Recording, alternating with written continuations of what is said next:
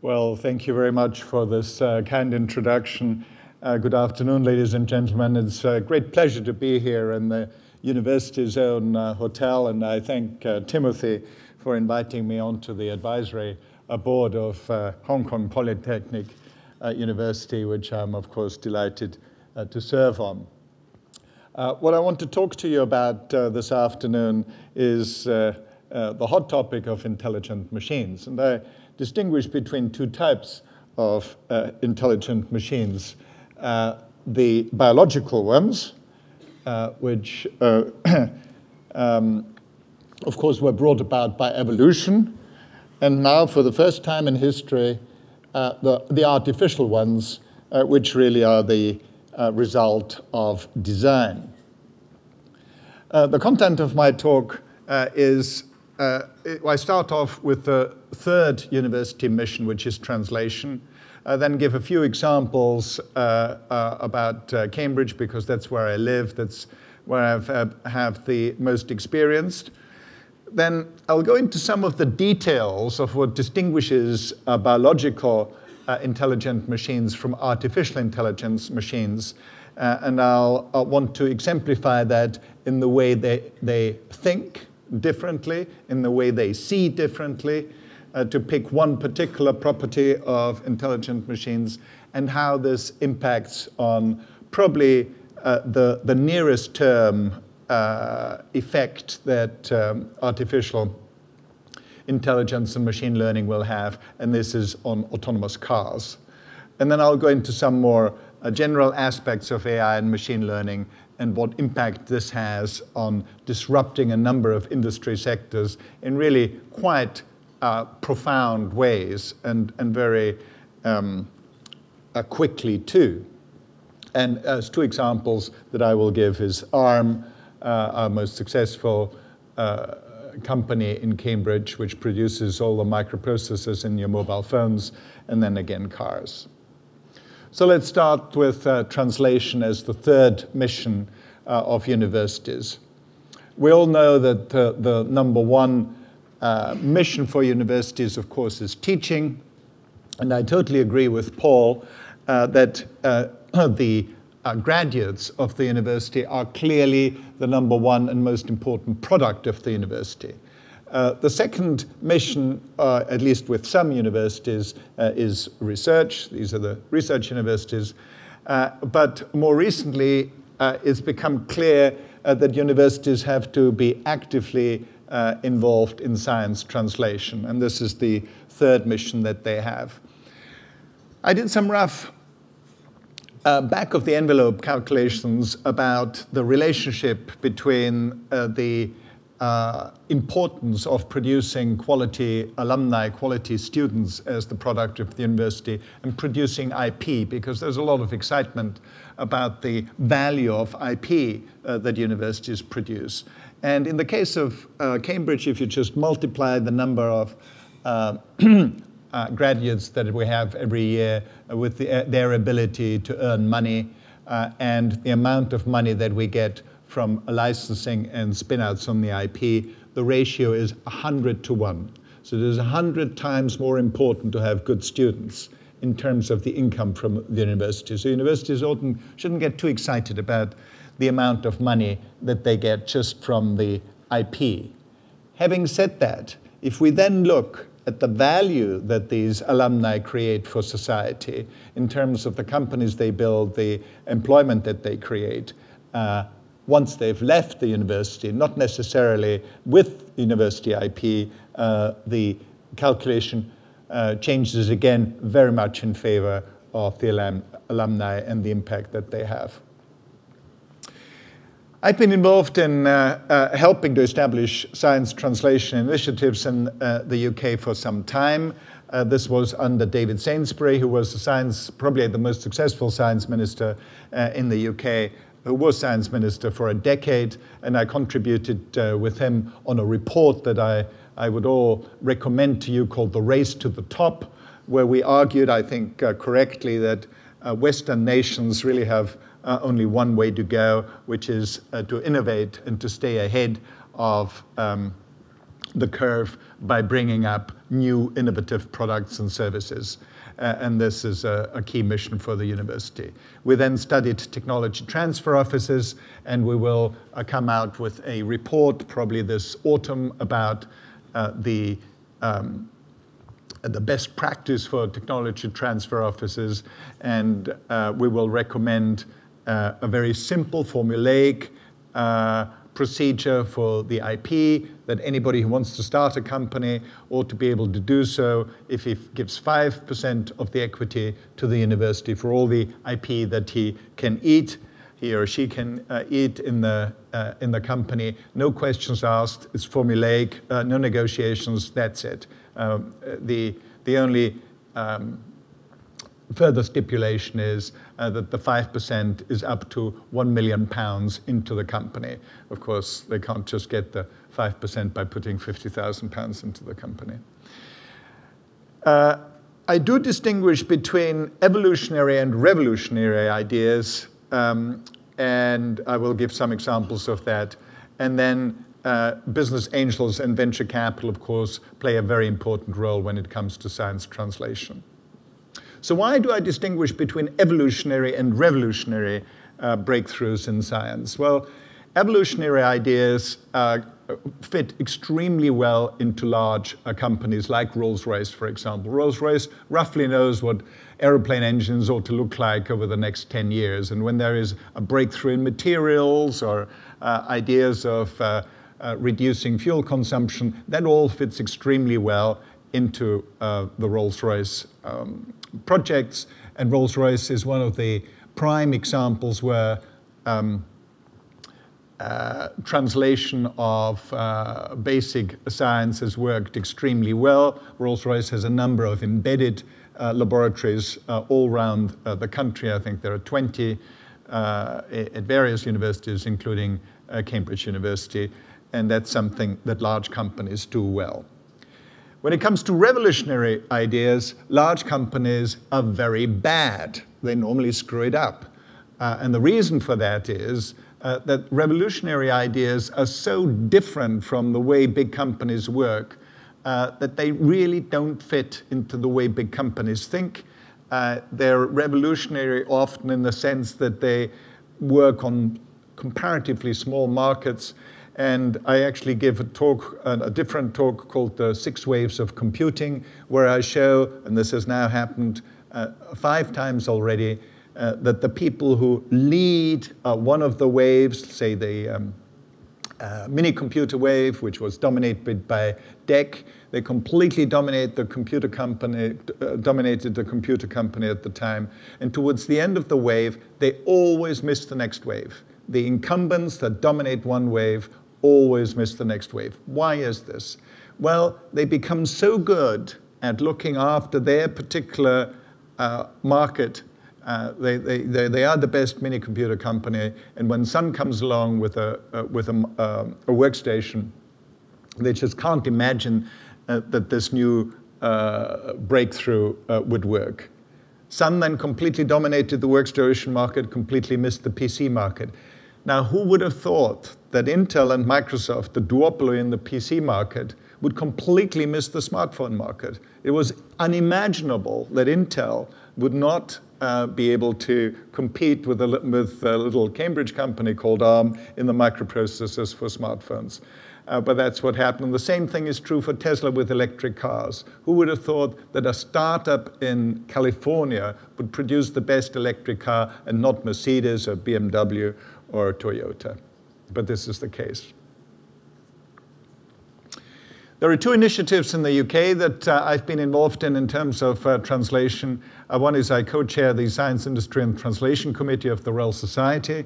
And this was a very interesting initiative because the Royal Society, the mission of the Royal Society, right after its foundation in the 17th century, was always to do the best science that they can, but also apply the science for the best of society. And the Royal Society Council felt that maybe it's become a little bit too esoteric and needs to refocus on its original 2 missions that it had and get closer to industry. And the second initiative was a report that I wrote for the British government on technology innovation centres, which are now called catapults. And we've spent over £1 billion on building 12 of these catapults, which are intermediate institutions between universities and industry to help with the smooth translation of research results into industry. Just a few words on Cambridge. This is my college in Cambridge, King's College, and we have a good university in Cambridge. Is always in the top 5. Sometimes it even makes it into the #1 slot. I think this year we're number 4. We have an environment of 1,500 high-tech companies, but interestingly, only 70 of the 1,500 are spin-outs from the university. All the others are sneak-outs. So why is it that only such a small number of companies are actually spin-outs? Well, first of all, most of these companies actually don't need any university IP. They are just founded by very smart people that are graduates of the university. So although only 70 are official spin-outs of the university, I know of none of the 1,500 companies that don't have Cambridge alumni as key parts of their management team. We employ 53,000 people, and 16 companies now have become companies that are so-called unicorns nowadays, with a market capitalization over $1 billion, but only 6 of them had anything to do with me.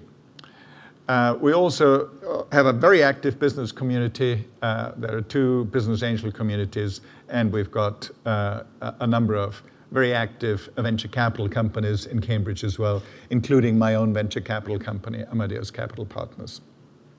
So now to intelligent machines themselves. The building blocks of the different types of machines, I always have the biological ones on the left here with the neurons, and the artificial ones on the right here, and that's, of course, built out of transistors. And these are the basic building blocks of brains and computers. So let's compare them. Let's look at the size. Well, neurons are roughly 20 microns in diameter. Transistors are now 20 nanometers. So the transistors have it to the tune of 1,000 times. So transistors are 1,000 times smaller than neurons. Let's look at the speed. The maximum speed at which neurons can switch is about 1 kilohertz, 1,000 times a second. Microprocessors typically click along at a gigahertz, so that's 1,000,000 times faster. So again, big win for the artificial ones. A brain has 100 billion neurons. However, the best number of transistors that we can put on a chip is only 10 billion at the moment, so the brain actually has it by a factor of 10. The big difference, though, is the number of connections. That is the biggest difference that we have at the moment. And as it turns out, the number of connections per neuron, which is typically 1,000 to 10,000, is the secret of our amazing processing power. Because if we now come to the next slide, which is how these 2 different intelligent machines think, then if we compare the brain with computers themselves, so here you have a typical brain, and as you can see, they're normally purple. And here on the right, you have the components of computers. This is a memory element, and I found when I did research for this talk, I found a memory element that now has 0.5 terabyte in this 1 gram component here with lots of chips on them, but it's a single component. And this is the most powerful computer. It's a GPU that they have the most teraflops at the moment to do the processing. And here are the numbers. Surprisingly, and I really didn't expect this, the memory capacity that we can now produce with these units that I showed you is now actually bigger than the memory capacity of the brain if you take 1 kilogram of those. So it would be 1,000 of those units that I showed you because they're only 1 gram. However, when it comes to the processing power, which of course is notoriously difficult to estimate the processing power of the brain, but the estimates are around 10 peta to 1 exaflop. That's 10 to the 15 to 10 to the 18 floating point operations per second equivalent. And the densest and most powerful computer that we have is this GPU that I showed on the previous slide. That's 10 teraflops. So this is 1,000 times slower than the brain. So the brain is actually the most powerful processing element in the universe still. However, this is still nothing compared with the amazingly frugal nature of the brain. So when it comes to the power consumption, because our brains would fry and our brains would explode if we consumed more than 20 watt, evolution made sure that we cannot consume more than 20 watt with our brains. However, we produce this amazing processing power with it. And the secret of it, of course, lies in the parallel nature of our processing arrangement in the brain. If I were to produce the equivalent processing power with these artificial computers, I would end up with 200 kilowatts. So that's 10,000 times less efficient than the brain. So this is really probably the most surprising result that I came up with when comparing biological with artificial processing elements. Because of the great efficiency that the brain has by using parallelism of the 100 billion neurons that we have, and because we've come to the end of Moore's law, at least in terms of the speed of clocking our microprocessors, the only way of making further progress in processing capability with artificial machines is to parallelize them. And we believe that this will require a third type of microprocessor in addition to the CPU, the central processing unit that all computers have for running programs, and the GPU, the graphical processing unit, which is necessary to produce all these graphs, the graphics that you see on the display here. We now need an IPU, an intelligent processing unit, that is specifically designed to do AI and machine learning. And the way to do this is by having lots of processors on the same chip. In this particular case, this is a company called GraphCore in Bristol in the UK that is doing very well here. It will have 7,000 processors on a single chip with 350 megabytes of RAM. When it comes out later this year, it will probably be the largest chip in the world, and it is a breakthrough architecture which will be about 100 times faster than the best GPUs that exist. So now let's go down to a very specific thing that I want to compare between biological and artificial intelligent machines, and that is how we see. Well, of course, biological machines see with their eyes, and artificial machines see with cameras. So let's compare those two. Let's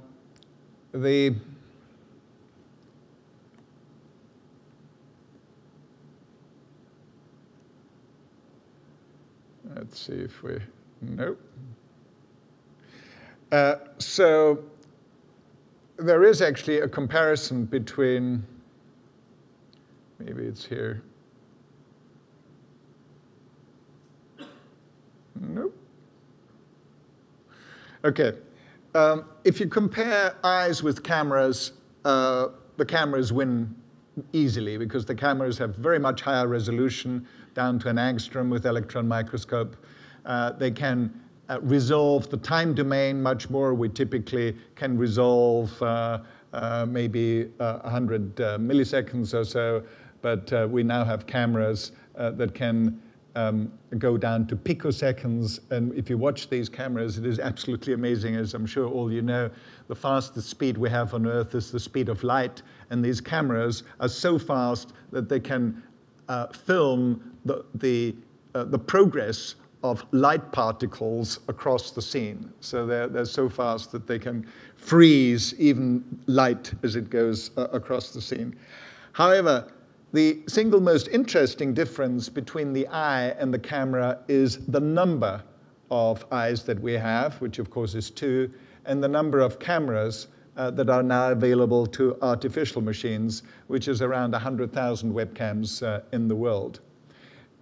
Also, autonomous vehicles benefit enormously from having more than 2 eyes. They typically have sort of between 6 and 16 cameras all around the car, and I will go into this in a little more detail. Apart from having the cameras that you have in the car yourself, of course, if you have a connected car, and they're called CAVs because they're connected autonomous vehicles. People often forget that the connected part is just as important as the autonomous part, because if you've got a connected car, you then have access to all the CCTV cameras as well at the next crossing, or a few hundred yards ahead of you, so you know exactly what the traffic is going to be like there. And this is what the car typically looks like if it's an autonomous car.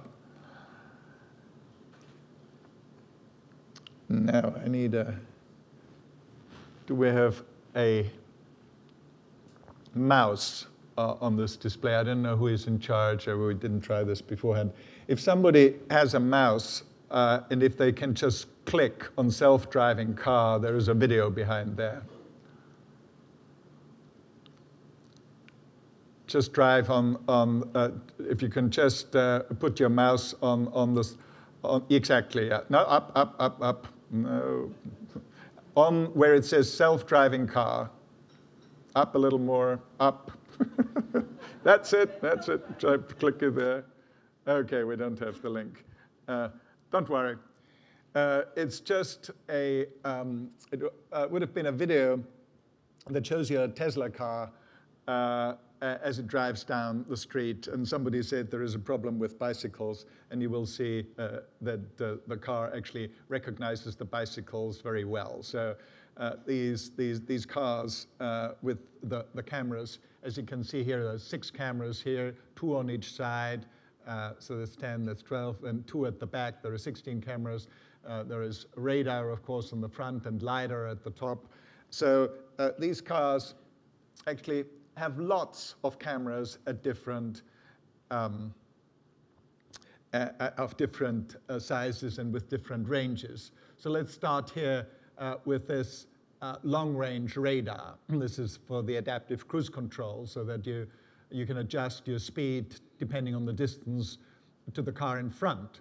Then the dark gray one here is the LiDAR, the light direction and rangefinder for emergency braking, pedestrian detection, collision avoidance. Then you come to the first lot of cameras, which is traffic sign, recognition, and lane departure warning. And then the short and medium-term radar. And then when you get very close to a car in a parking situation, you want to have ultrasonics. And then you've got the same thing on the side with the camera and at the back as well.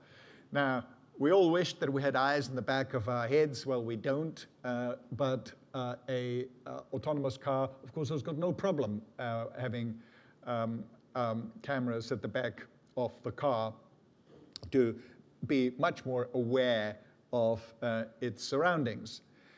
And this is one of the reasons why we all expect that autonomous cars will be a lot safer than humans, which of course isn't a very high bar, if we're honest about this. And this will change the insurance industry. It will change the way cars behave in quite a crowded situation. So one of the companies that I've just funded called 5AI, because it's a level 5 autonomous software company. This is the highest level. It goes 1, 2, 3, 4, 5, where 5 is self-driving in every situation, including Oxford Street. So what do you need to do in Oxford Street to have a safe driving environment? Well, we figured out we have to track up to 200 entities. We need to track all the pedestrians on the right, all the pedestrians on the left, all the pedestrians in the middle, and in particular those pedestrians that look as if they're drunk because they might fall onto the road when you don't want them to.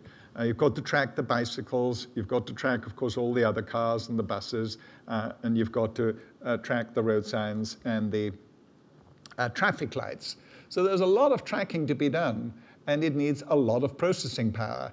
In fact, it needs more processing power than is available at the moment, but because of the upgrades with the IPUs that I described for you, I think they will be available just in time for the introduction of the car in 2 years' time. Why is this now possible?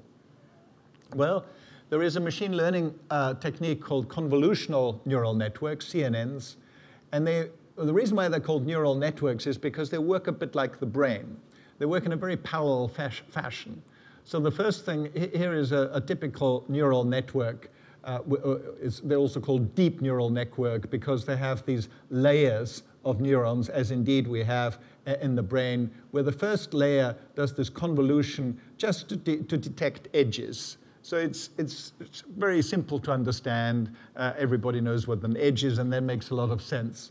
The next one is getting a little bit more difficult and not so obvious, because we as humans would then say, well, you would detect features like a nose or eyes or a head or something. Well, as it turns out, if you look into this, they actually become very obscure.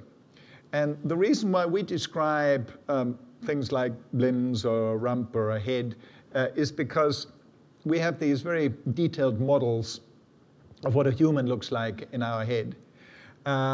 What actually happens with our brains when we recognize a human is very different from the way we argue about it. Because when you look at a person here in this room, you don't see clean outlines because the shades are often much more, the shading of the face is much more important than the normal features. So what happens here in this computer neural network is exactly reflecting what happens in our own brains, that you have these very obscure but very important features that it pulls out, and by the time it comes to the last level, it's clear that it knows that's a car. It's not a truck, it's not an airplane, it's not a ship or a horse, it's a car. So this perception problem that we've been working on for many years in artificial intelligence is basically a solved problem now, surprisingly. And we now have both speech recognition and optical recognition that is better than human. So a few more general remarks about machine learning. We have just published a report that I can comment to you on machine learning, which is a very readable report on the power and promise of computers that learn by example. The first thing it does is defines machine learning. What is machine learning? Machine learning is really a system that learns from data rather than following pre-programmed rules. And that's quite a change. There are different levels of machine learning. The easiest one is supervised machine learning, where you have labeled data and you say, this is John and this is Mary, and you give lots of examples of John and Mary, and they group it together. Unsupervised is a lot harder, where you don't tell them that it's John or Mary, but it has to figure it out themselves by looking at lots of photographs. The next thing is harder again. It's called reinforcement learning, where you have a reward function, like in a game. You have a score in a game. If it's higher, it's better, and if it's lower, it's worse. And then the hardest bit is inverse reinforcement learning, where you need much greater data sets. And that's where you don't give the system a reward function, but the system has to figure the reward function out itself by observing, say, what humans do. And we've got some spectacular examples of machine learning now. We now have speech recognition that is better than human. Any of you who've played with Google or Siri or Alexa can testify to that.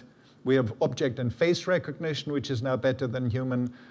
This is a very recent breakthrough by Jeff Hinton just 2 years ago.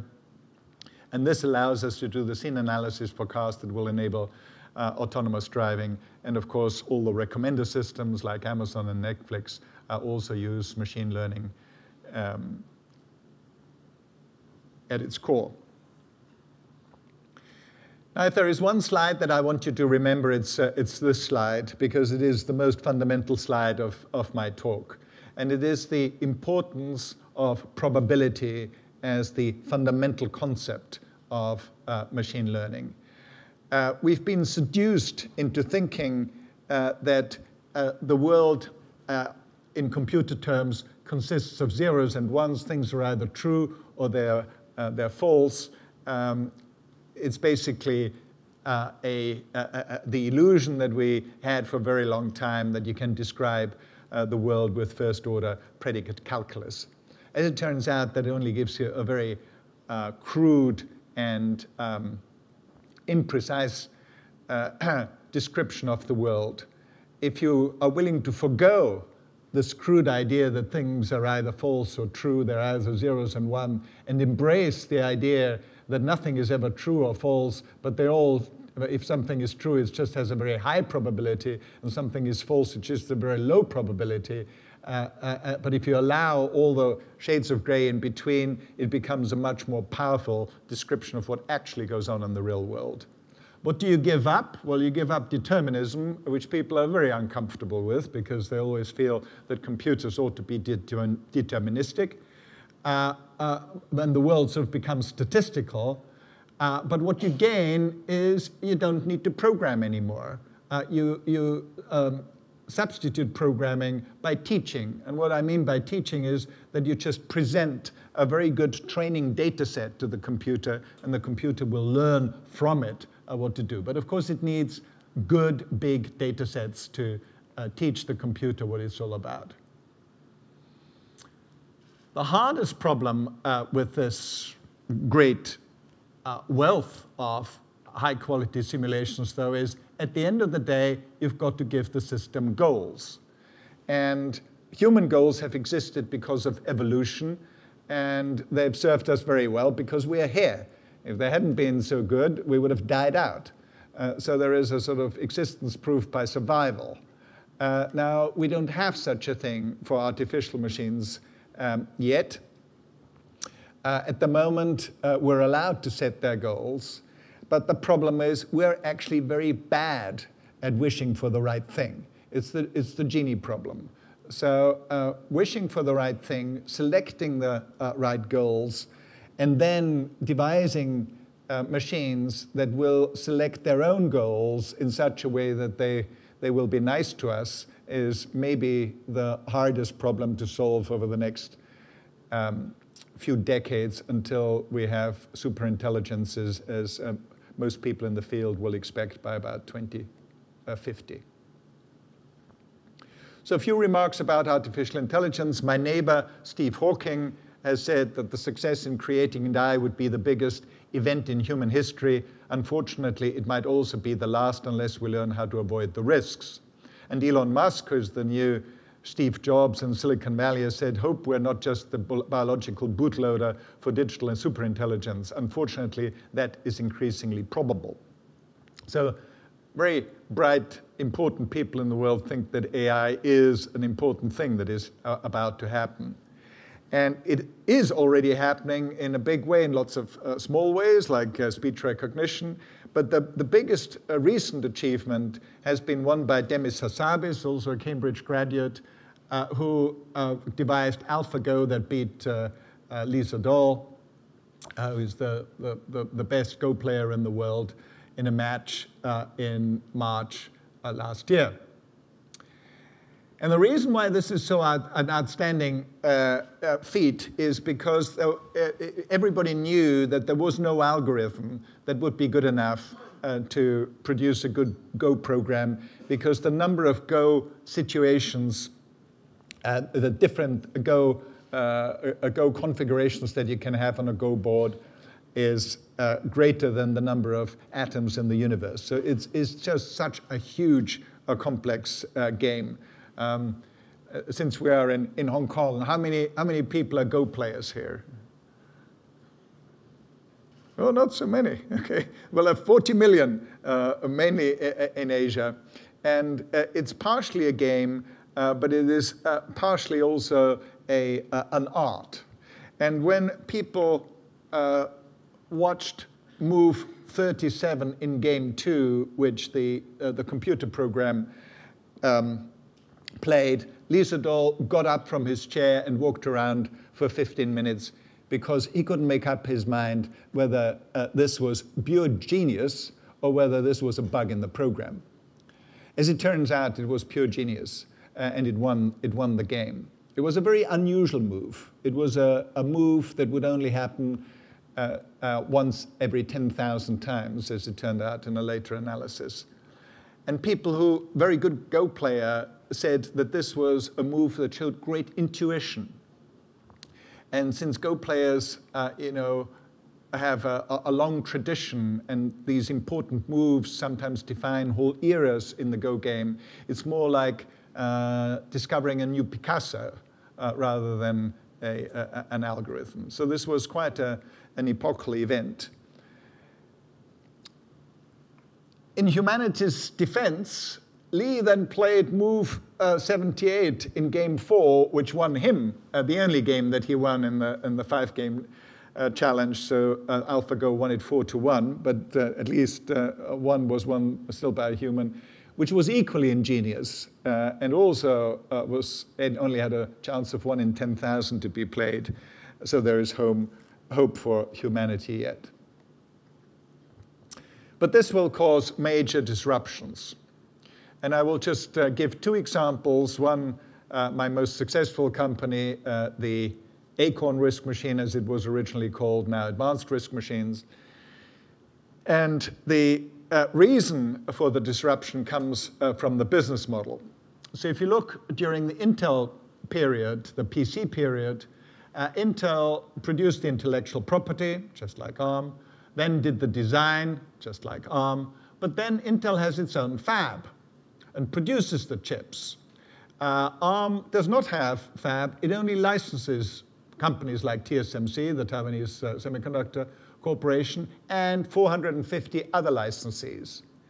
And it is that change in the business model from a chip selling model to a licensing model that allowed us to completely dominate the smartphone market with a 95% market share. So companies like Tel and HP would buy microprocessors from Intel. Samsung, Apple, etc. Don't want to buy microprocessors. They want to license it from ARM and have licenses for their smartphones. So this is our latest microprocessor, the ARM Cortex, the A72, which is in the iPhone 7 and the Samsung 8. And here is the comparison between ARM and Intel. So we have now cumulatively shipped 100 billion ARMs. I still can't believe this number. It's an unbelievable number. It's 10 times more than people on Earth. So every one of you has at least 10 ARMs. You might well ask, well, where are my 10?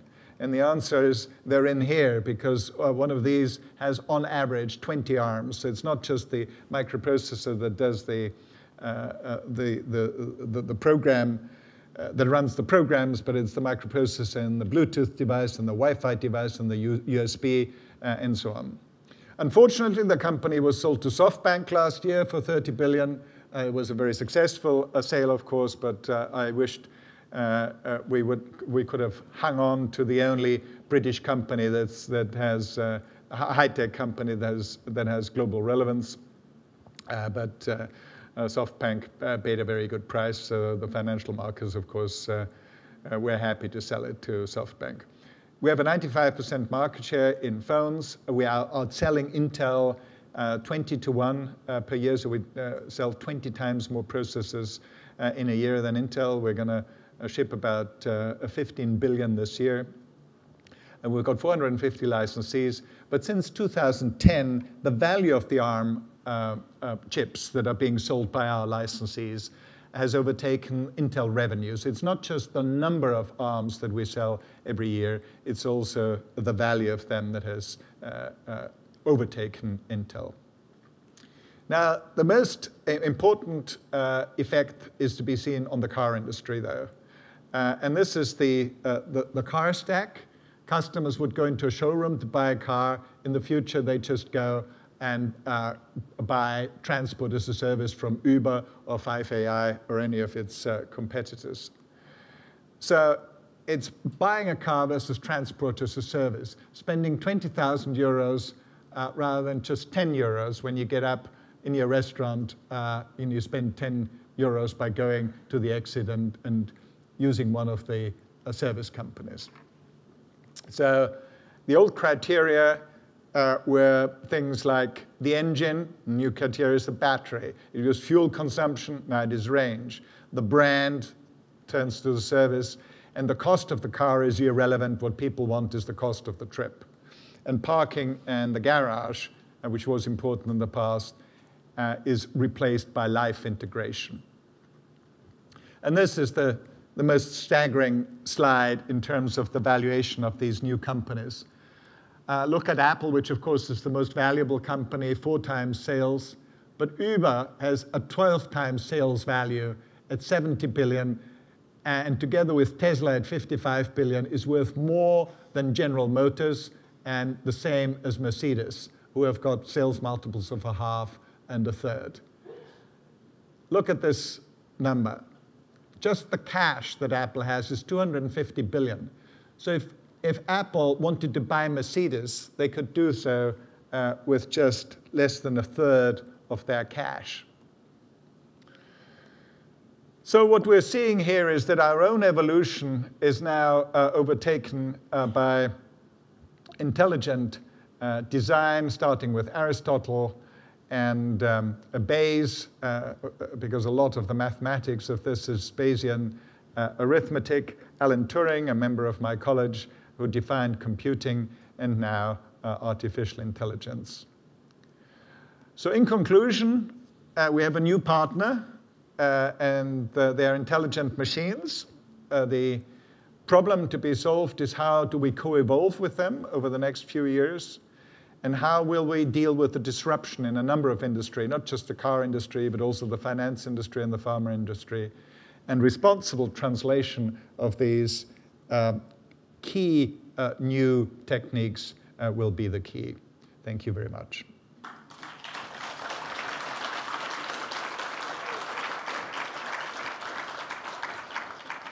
I think we might have run out of time. As I don't know if there's any time for questions. We have about 5 minutes for questions. Okay. And the difficult task is to be able to ask questions that can be answered in 5 minutes. I mean, all I can think about is, pick up Dr. Hauser's brain and compare that with maybe Jeremy Clarkson, but that is not the issue. So open to the floor, a few questions.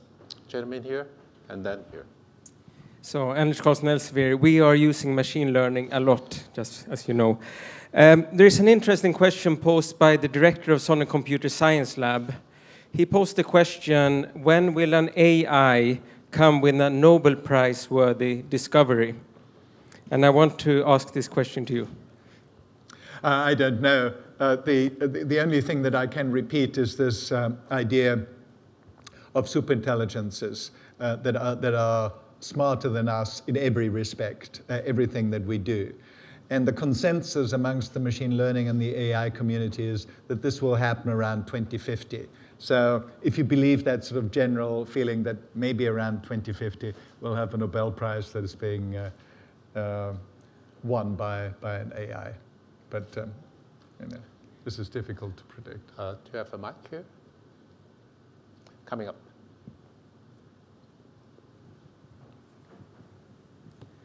Thank you for an excellent presentation.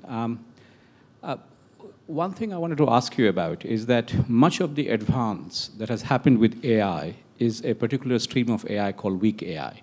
There are specific tasks that we are trying to do, as opposed to strong AI, which is more general purpose intelligence. The progress hasn't been there. And most of the advance in weak AI, which has been tremendous, actually has been driven by Moore's law. The algorithms haven't changed that much. Yes, there have been incremental advances. So it's been driven by Moore's law. Moore's law is likely to come to a slowdown by 2022 when it gets to 5 nanometers for silicon chips. And before the investment in gallium arsenide photonic chips comes in, there will be a hiatus. One thing you didn't probably raise was that in the short to medium term, technologies like blockchain in combination with AI will be much bigger disruptors than AI and machine learning alone. And the beauty of blockchain, it does not depend on Moore's law continuing. Okay, there are three differences that I have with you. Although I agree with you that Moore's law is coming to an end, and as I already said, there is already a topping out on the speed side, because at 3 gigahertz, we've had 3 gigahertz now for almost 10 years. So there's the actual processing power of the single processor is not proceeding anymore. However, the performance of chips and the performance of computers will continue to rise despite the fact that Moore's law doesn't hold anymore because of the introduction of parallelism. So the progress that I see coming is in parallelizing, in particular, machine learning algorithms. We have not been very successful with parallelizing algorithms in the past, and the reason for that is that there is no generic way of parallelizing algorithms.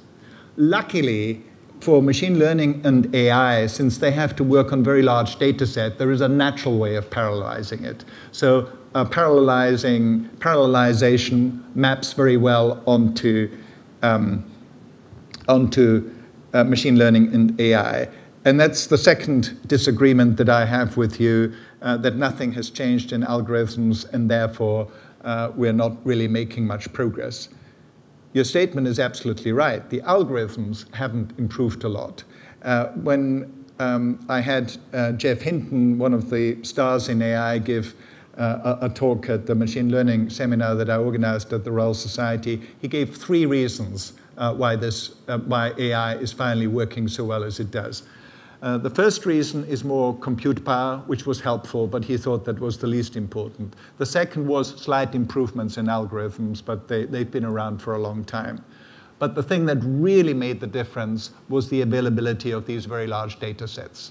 So it's really the data-driven breakthroughs that have allowed speech recognition and object recognition to be so important. The last point that you made, though, I also agree with that the blockchain will revolutionize not just the financial industry, but with smart contracts, a number of other industries as well. However, a blockchain can also absorb very large amounts of processing power if you want to implement it properly. So I agree and disagree with you. Very learned questions and very learned answers. I mean, with that pause of the 3 seconds before Dr. Hauser answers that questions, and I don't know whether that trillions computations that is going on into your mind. But with that final comment, do you want to have the last say? The biggest driver of Moore's law is probably going to be Bitcoin mining more than anything else. Yes. Well, that probably THE have another section on fintech, in the near future. And with that note, thank you very much, Dr. Hauser, and all the audience.